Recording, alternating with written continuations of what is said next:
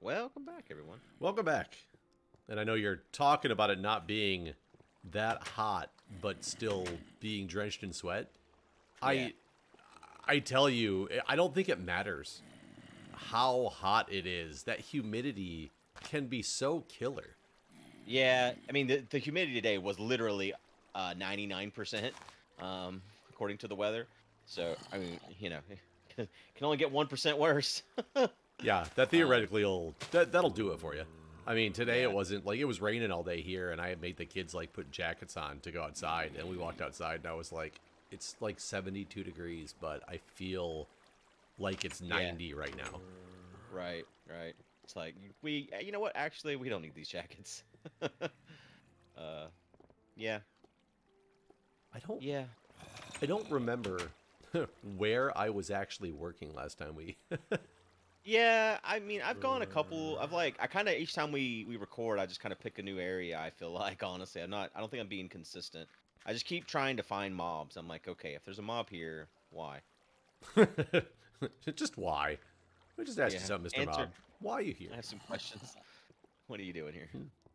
Why did you and your family move to this cave? Yeah, Is it our political views? Is it honestly. Uh, So has it been fun this time though? Out in the woods again? yeah, I think I've been having a good time. I went fishing the other day, and I caught a bunch of fish. Honestly, I had Mm-hmm. 6 fish. Mm-hmm. Sure you did. Honestly, it was going great. The night before, it was actually last Tuesday after we recorded together. I went back. Well, I went back home and helped Jess with like some laundry and some various shit. But when I went out to the cabin, I collected bugs for a while and gathered a whole bunch of beetles and like centipedes and millipedes and just put them all in a jar and just had a big collection of bugs. And I took those with me fishing, and I didn't catch shit with them. I wasn't. I would get a bite, but they would just take my bait. Like just every time, it just took my bait. So I switched to a lure, and I was just bringing them in, like throw it out, bring another one in, throw it out, bring another one in. So I caught 2 bass. Well, I think I caught like 4 bass, but I threw some back because they were too small. Um, but yeah, I caught 2 bass and 4 bluegill that I kept. So And I saw you mention about going to smoke them up. mhm. So have you been smoking them to preserve them? Yes. So chat unlocked my Traeger, so it's not like it's not like I made a smoker in the woods. I just have a smoker now. Um, so it's kind of cheaty in that aspect. But I mean, that's how all of this is, right? Chat can unlock things that help simplify the woods aspect of things. So yeah, the Traeger's been unlocked, which makes it easier to smoke. And I ate all 4 bluegill that night. They were just so fucking good. And then I ate a bass too. I ate a lot of fish actually. I forgot I ate the bass too. But I had 1 bass left, and I smoked the fillets. Like I filleted him. The bluegill I cooked whole. Well, I took the heads off, but gutted them and cooked them with the rest of their body. Like I didn't fillet them basically. Um, but uh, but yeah, I smoked the bass fillets, and I was gonna put them in soup. So the next day, I took the fish heads, from the bluegill because I like cooked them on or whatever. Like I threw them all in the smoker, all the heads. Just they were like taken off the bodies basically. But I threw all those in a pot and boiled it, and then I had these like little these. They're from H Mart. They're these little miso soup packets. Um, and they're like super small, right? But I added the broth to those, and it was really good. And then it went a few days, and I didn't eat the fish yet, and it just doesn't smell great. It doesn't smell bad, but it just doesn't smell appetizing either. So I tossed it today. So I didn't eat one of the bass, but I ate everything else. So Uh, I mean, I would consider that not smelling great, but but I don't think it smelled off. It just smelled very fishy. But I mean, it's fish, right? So I don't know that the smell was like, this is not good. You can't eat this. It was just, I don't know. It was kind of like in my head too because I thought I'd been smelling the fish carcass because I put it in a trash bag and then like wrapped it up and like put it away. Um, but I hadn't taken it like up to the house yet and put it like in the trash. And I thought I'd been smelling that. It is so fucking dark where I'm at right now. I thought I'd been smelling that for a few days, but come to find out, I had an egg rot in my egg uh, crate that I have in camp, and I had been smelling a rotten egg for like 3 days until I found it. Did not realize. So yeah, it was not. It was not a. Um, it was not the fish. So how often do you have eggs that actually turn? This is the first time it's ever happened. We've never had a rotten egg before, and I think what happened with this, I think when I gathered it, I must have cracked it on accident, and so it just because like in the carton it had like seeped out, so I think it had to have been cracked for that to happen. You know what I mean? Yeah, one would assume that if it's actually like seeping out, that means it was compromised in some way, shape, or form. Yeah. So yeah, I think that one was just like probably user error. Like I messed up and cracked it when I gathered it. There's a lot of times where that'll kind of happen where we don't have a set. We have like egg baskets, but dude, we're getting so many eggs at this point that like it's pointless. Um, so like a lot of times when I gather the eggs, I just like gather them all in my shirt or something, you know. And then Yeah, and then when I'm putting them away, sometimes they'll kind of fall a little bit, and I'm like, I'll look at it and be like, it's good to me. This is the first. I mean, that or they're clearly cracked, which has happened quite often too, where it's like, oh, that egg's fucked up. In fact, I dropped one the other day, and I like fucked up like 4 eggs. But again, dude, we got up to 1,000 eggs. I don't know if I told you about that. I don't think you told me you got to 1,000. No, Yeah, that yeah, seems man, to we be hit a 1,000. substantial number. Yeah, we started what we were doing is we'd crack 70 eggs in a pan. Like the disposable foil pans you get at like Costco or whatever. Mm-hmm. You get like a 60 pack of them or something. We'd crack 70 of those in there and do two trays, so 140 eggs, and we'd roast them at like 400 for like an hour. Like shell and all. Just all of the egg. Just throw it all in the pan, crack it up with like use like a wooden spoon, crack it all up, and throw it in the oven, and then give it to the chickens the next day. And we did that every day until we were out of eggs. And it took a long time because even though we were going through 140 eggs a day, there was still tons of eggs being gathered every day as well. So it's like, we're not even You're not making a dent. Yeah. So yeah, we got the other coop built. I don't know if I think I told you about the Polish chickens Jess wanted. Yeah. So yeah, we got that done. We got them in there finally. So we have our secondary coop now with the special purebred fancy chickens. And Like, are they strutting their stuff as if they're better than the other chickens? Well, right now, because we also hatch Barred Rocks, the Duck and Dock chickens, and so we have all of them together right now because there's not really a threat of them impregnating them or whatever, you know, because they're still so young. So right now it's like there's like 40 chickens in the little area that we kind of mean it for like 20. So this is also their first time being out in like the open. They've been in a breed out pen we built in our coop that's like 4x6 by like 2 feet tall, 3 feet tall. So they haven't been able to like really run and jump. And so we put them in there yesterday and they went wild. They were just like flipping out, running around. Like they're definitely happy to have some space, it seems. So that's good.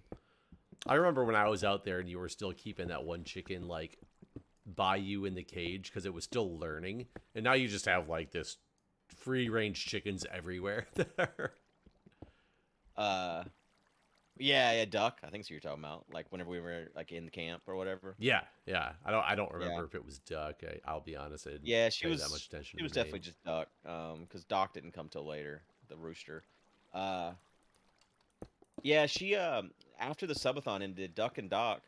Doc was the rooster. They stayed down there for a while.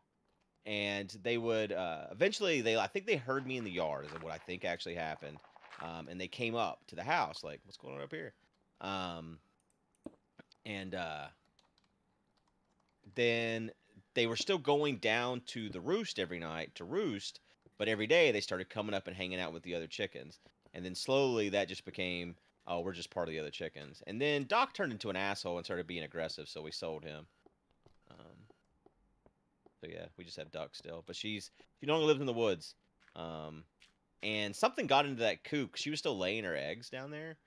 And whenever we went on our honeymoon, we had a friend take care of the chickens. But I was like, you don't have to worry about going down like into the woods. I'm just gonna leave the coop open. And I tested like a week before we left. Just like left it open, and they would go roost at night, and I just kind of let them do their thing. But I don't know if it was when they were still going down there or what. But whenever we got back from the honeymoon, they were roosted in the coop, and when I went down, like roosted in the big coop up here, and I went down there to the woods, and something had like ate all her eggs, and they were like all cracked up and stuff. So I don't know if like something got in there when they were in there, and then they like got spooked or what. But yeah. Anyways. A lot of chicken tails. I just realized I like wandered around to an area that we've already been, but I don't know where it's at. So I'm trying to like get my bearings on, okay, where is this place? But I don't have any idea. We had that. I've told you about that chicken that Jess loved called Chicken Little, and he died, whatever. Yeah, whatever. Chicken Little. Yeah, that fucking idiot. He was one of the Silkies, little, you know what the Silkies look like, right? Yeah. Fluffy. Okay. So we have we'd got another Silkie to beat her friend, and her name's Pepper. And right before Chicken Little died, Jess was like, I want to bring her in the house because I'm worried something's gonna get her. And she's like, I'm gonna get diapers for her and all this. And then something got her like a couple days later. I'm gonna get diapers for her? Yeah, they sell fucking chicken diapers, man. It's stupid. I'm like, no chickens in the house. But so far I'm winning this battle. I might be killing the chicken. She'd kill me if I was just out. Every time she's telling me she's gonna bring a chicken in the house, I kill it. You're like, oh yeah, that one that didn't make it. Oh yeah, damn shit. Wonder what happened to it. Chicken diapers. Yeah, man, they make chicken diapers. I mean, there's all these people like on TikTok and shit that have like they just have like a whole chicken page. It's mostly Silkies and like Polish chickens, all these fucking,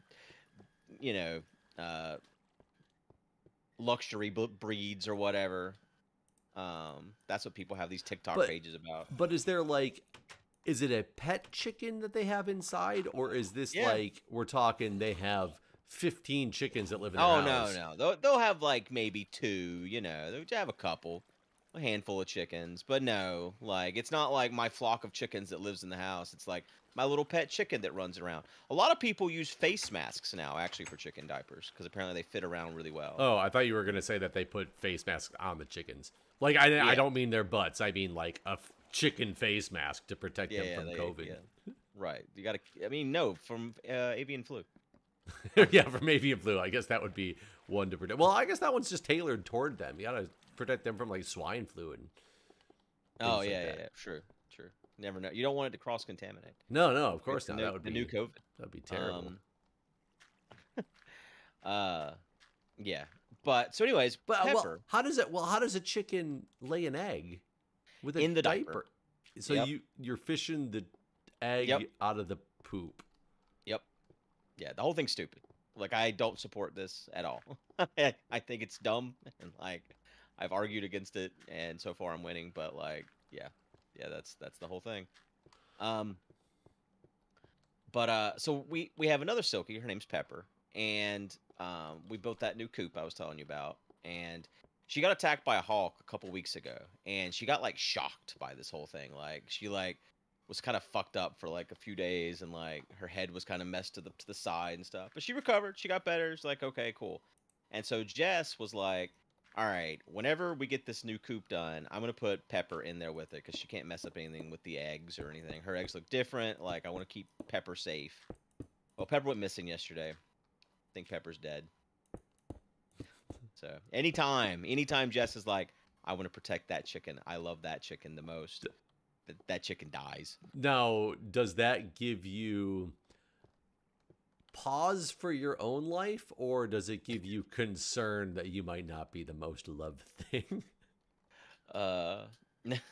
Honestly, yeah, maybe I should have some concern about what this could mean for my You're mortality. like, but wait, we've I been mean, together for years, and and I'm still alive. it's really weird because normally when a chicken dies, there's like evidence. There's feathers. You find the body. Like hawks can't really carry them off because they're a little too heavy and stuff. And so I don't know what happened to her. Even like a fox, anything that takes a chicken normally leaves behind a pile of feathers. We can't find any evidence of her death, so we're still hopeful. We have these chickens that lay blue eggs. I know, like I sound like I'm going all over the fucking place with the story, but it all makes sense if once I get there. And they started laying somewhere we don't know, and we like cannot find the blue eggs. And so we're partially hopeful that like Pepper found them because Silkies like to go broody. They like love to fucking hatch eggs. Just can't get enough of it. And so we're hoping It's that just their thing. It's their it their is, fetish. man. They love it. So we're hoping she found the blue eggs and she's just off hatching some eggs. But I mean, that's a kind of a pipe dream. So it's just weird that we can't find the feathers. I mean, maybe she's just having like a a typical teenage reaction, just running away from home for a while, find her Yeah, own maybe. way. Yeah. She'll come back saying she's sorry. True. I'm very high in this cave. It's like, damn, Jeff. You have a government job. Can you do that? No, I'm up to the sandstone. That keeps happening to you. I haven't found any Oop. height in any of my adventures. I can tell you it's daytime outside because I just mined some sandstone and I can see out there. I'm just gonna cover that up. That's cool. Goodbye. That. Actually, maybe I'll just open it up so there's sun. I don't want to open it up because then things will come down here. Yeah, true. Yeah, I have encountered one zombie that was on top of the zombie spawner. And I'm assuming he just spawned there. From the spawner, I mean. That's the only enemy I've encountered, and I've been walking through a decent amount of darkness too, so that's a little weird. I've had some mobs, so the server's not broken or anything like that.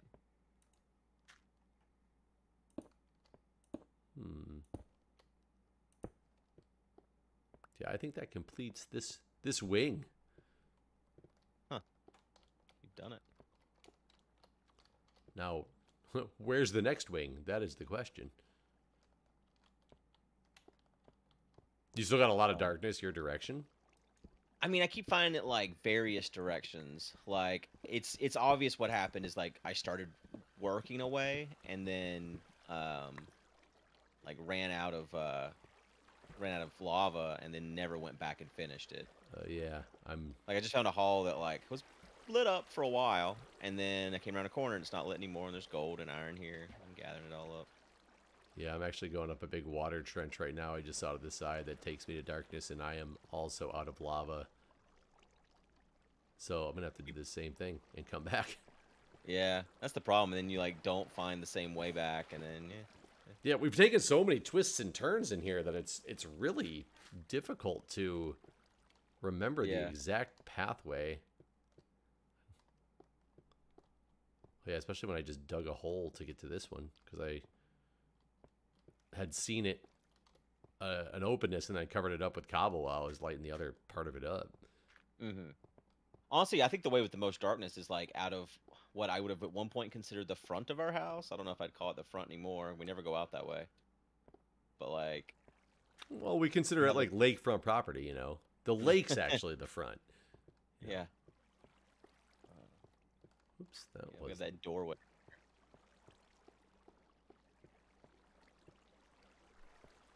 Yeah, here we go.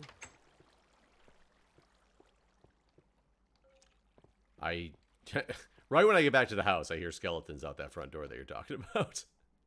Yeah, I mean, I hear skeletons near me right now too. I don't know where they're coming from. Oh God, I just burned myself. Whew, I almost died. Really? Just trying to get lava, I double clicked so it picked up the lava and then put it down on top of myself. Oof. You have You have a water now. Yeah, luckily I didn't have it on my hotbar though, and you know, it was one of those things where I had to go into my inventory and get it out to make sure I could live. Yeah. Now I gotta make a bunch of food. I was down to 2.5 hearts before that got fixed. I can hear a skeleton and he's in water. Can't find his ass though. Are you close to the house? Kinda. I wonder if it's the same one that I'm hearing over here. I'm on the backside, what I would call the backside. No, I'm definitely hearing them at the front door. Yeah, I'm far from there. I think he might be up above me. I don't know. I hear him. I hear zombies. Oh, yeah. I can see. I think the zombie's tracking you. Oh, my God. I didn't realize that there was just this giant pit of lava kind of out the front door that we don't have protected. I didn't know that either. There's a creeper. If that zombie's tracking me, that's weird. That creeper I heard that. just blowed up. I'm in the house. Well, then you definitely would have heard that. That was our front door. Yeah, where... This seems like extremely dangerous lava that we have not ever paid attention to. That shows how little we've come out this door. Yeah, that's what I'm saying. Like, we just kind of threw it down over there, and we're like, all right, we'll deal with that area later. It's not even... you weren't even close to me, Creeper. Why are you blowing up? That's weird. No, it's not even lava that we put down. There's like a lake of lava under us. Oh, I see. Which is quite baffling. Build that and that to make sure I don't walk into it. Yeah, and then here is just natural lava that's going crazy. Yeah, this is kind of wild how little we've come out here. It's been the time. That's the longest 22 minutes I think I've ever experienced. Oh. But thanks for watching, guys. We'll see you soon. All right. See ya.